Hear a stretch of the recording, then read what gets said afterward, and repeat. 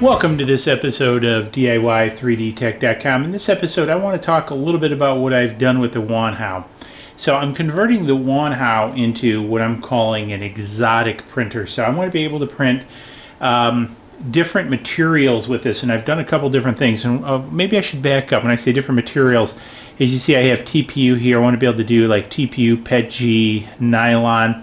And with this, I've made a number of changes to this. So I've replaced the direct drive extruder with a Bowden extruder. This is a knockoff E3D V6 all-metal hot end. So I've replaced that. And in doing this, I've also resituated the extruder up here. Now, this complete kit, and I'll have a link below, a designer on Thingiverse put this kit out.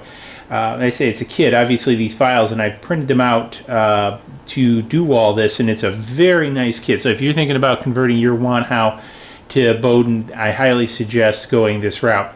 I did print this in ABS rather than PLA because this does get fairly hot down here. And this is a little bit of a journey, if you will. So I'm far from being done with this, but this is just the start. One of the big things you notice in a prior video, which I've done, is actually do a phenol bed, and I've been having some pretty good luck with this. Now this material is a little bit different. It's kind of I think it's got a little bit of a micro texture surface to it, and so as you see here I've printed TPU on here, and I've got good adhesion as well as good removal.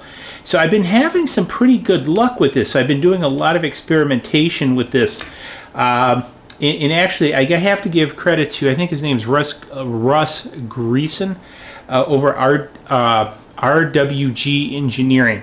So he actually used this for printing nylon. He discovered that nylon adheres to this, and he's correct about it. And I found other materials also adhere to it, like, for example, TPU. So it's been a pretty good bed for doing sort of exotic materials. Now, part of it, as I go through this, I'll kind of document, you know, the different materials that I use and what the results are. But as you saw in the last video, is I mounted this directly to the bed on the Wanhao. So this is directly attached, so it heats up and everything else. So it is functionally a heated bed. And again, I've been pretty happy with it.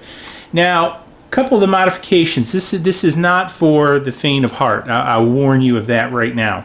I've been working on this project on and off for about 3 months. That's why you really haven't seen the Wanhao print anything for quite some time.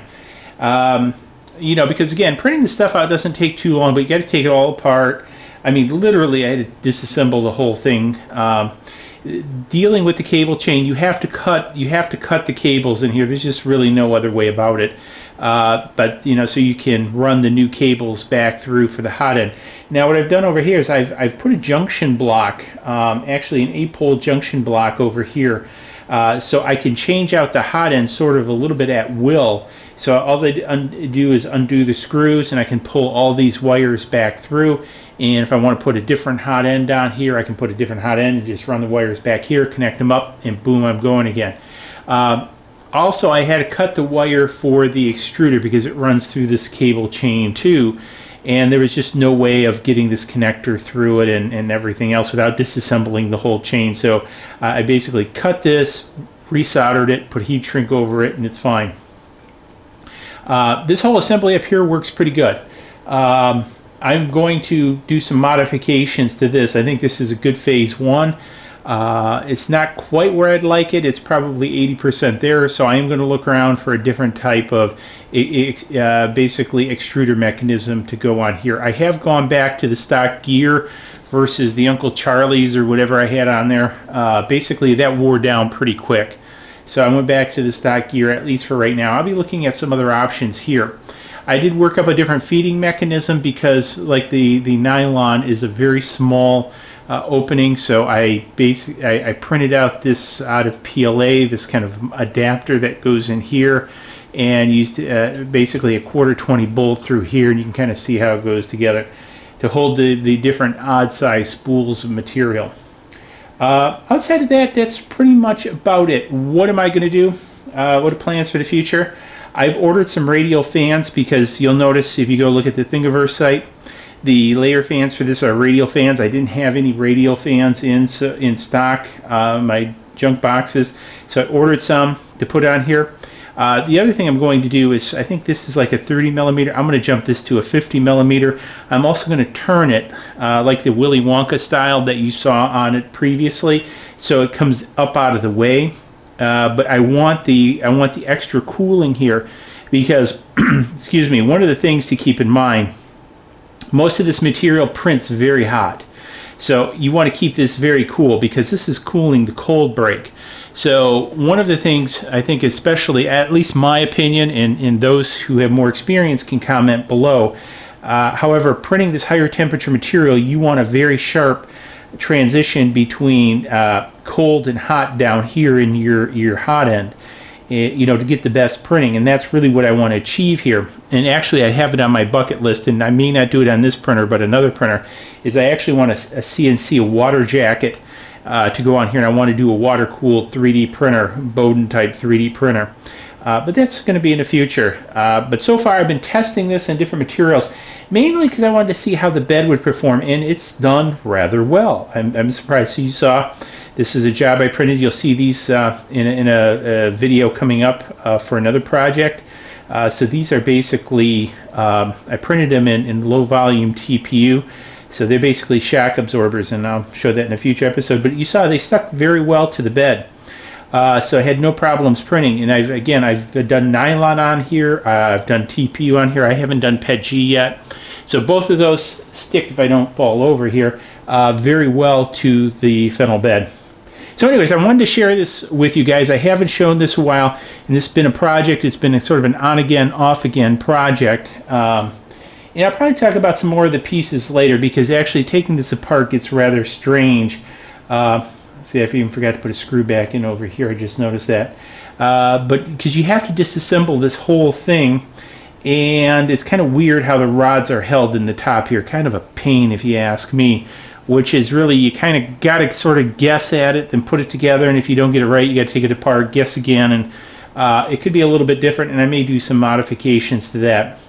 The other thing is, I've never done the bearing modifications to this. I am going to probably do that in the future. I'm going to probably put these in the CNC and shave them off. Write some G-code to do that. Oh, the other thing you have to do is extend out the X-axis limit switch here. And so there's a bunch of little tiny parts that kind of go into this whole assembly, if you will, because you also have to change the Z-stop, put in another one of these little adapters to modify it. And so, again, a lot of little nuances to kind of get this to where it is. But, you know, so far I'm liking this. I wouldn't recommend doing this change unless you want to take on the challenge or you want to do something different. I decided to do it. I started to have problems with the MK extruder, direct drive extruder that was on here, and I just became frustrated with it. And I had the Swiss Micro all metal hot end. You know, I got to tell you, I was 50-50. When it worked, it was great. When it didn't work, it was really a pain. And one of the things, the stainless steel nozzles were very expensive. Now, I'm using brass nozzles on this, and a lot of people may say, oh, you're going to wear those out, and you're 100% right. But, you know, the stainless steel Swiss Micros were around 12 to 14 bucks a nozzle. I can get packs of the brass for, you know, like $1 or $2 off of eBay. You know, so I can buy a dozen really cheap. So if I wear out the brass, I just throw them away. And actually, my personal opinion, I think it's better to do that than use the stainless steel nozzles. Because my personal opinion, once the nozzle starts jamming, I just throw it away. I don't even bother cleaning it. For a couple bucks, by the time I get all the number of prints I get out of it, the way I look at the nozzle is it's a disposable product. And I've had better luck with that rather than, you know, cleaning it out all the time, and just frustrating. So that's pretty much where I'm at. Now, I did see Joe Telling review a ruby nozzle. That might be interesting to try. It was like around 40 bucks. I don't know if that's really worthwhile. Again, I can buy roughly about 40 of these, probably not quite 40, probably about 30 of these nozzles. And that's going to last probably the life of this printer, because I do get quite a bit of life out of the brass nozzles. They do wear out, though. especially printing the hotter materials and printing, you know, some of the coarser stuff like nylon. But anyways, because that's where I was getting a little bit frustrated with the MK extruder, because I was printing nylon with it and it really kept jamming up. And I went through nozzles kind of like water. Now I've switched to this extruder. I've gone back to the brass. Again, 0.4. I'm not having problems with the nylon like I was with the MK and the Swiss Micro. So I don't know what the deal was with it, but there was some sort of deal. And so this has just been working better. So I've been pretty happy with this. So again, just kind of wanted to share all this because again, I showed the bed in a prior episode. Now I'm showing this part, and I got to tell you, thumbs up. I wish I could remember the designer's name off the top of my head. Again, I'll reference him below, so if you're thinking about it, you can get it. But did a very nice job in designing this. There's also multiple connections, what I'm going to call ports over here. So if you don't like the radial fan, which I'm going to use the radial fan, you can make up your own and easily attach it to this structure. One of the other things, so far the ABS has been fine. I'm really considering reprinting this out of nylon instead to increase its durability, but I'm a little bit concerned about additional flexibility because there is zero flex in this right now. But I think with the nylon and enough infill, it'll probably work too, and it's going to be more stable with the higher temperatures. But again, if I go with a 50 millimeter fan, I don't think I'm going to get too much temperature around there. So anyways, also, you know, changing this out with the thermistor or thermocoupler, whichever this is, I'm still getting sort of the little bit of flakiness on the Wanhao with heating or maintaining temperature. So one of the things I may look at is also a firmware swap on this too in the near future, firmware upgrade. I've never done one on this machine.